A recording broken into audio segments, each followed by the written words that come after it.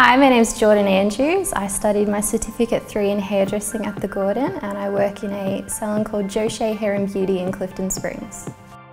For me, hairdressing was always the easy choice. I've always had a passion for hair. When I was younger, I was always that kid that played with everybody else's hair, whether you wanted me to or not. So naturally, as I got older and hairdressing was a career you could actually do, naturally I started to flow that way and found a passion for hairdressing that's grown by the day. Every day I love it that little bit more and more. Jordan's a bit of a rare find. She's a bit of a gem. Over the years I've had about 18 apprentices and trainees, and I must say she's exceptional. So she's definitely excelled all expectations and taken the bar and just raised it higher than anyone else that I've ever had, so she's been an absolute pleasure.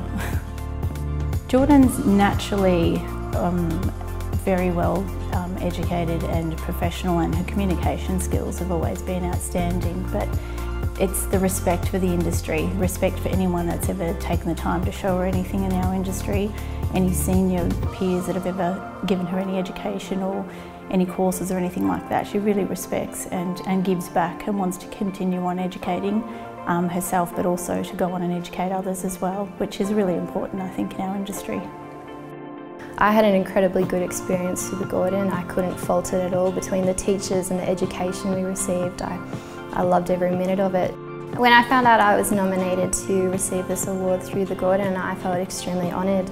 Like, you work so hard in the industry that you love, that when other people can sit back and acknowledge that you've done really well, it's quite exciting to know that all your hard work and dedication's paid off. I think I've had such a good experience through education with other people more than willing to help me, that one day down the future I would love nothing more than to educate and help train young passionate hairdressers like myself who just wanted a bit of a go in the industry.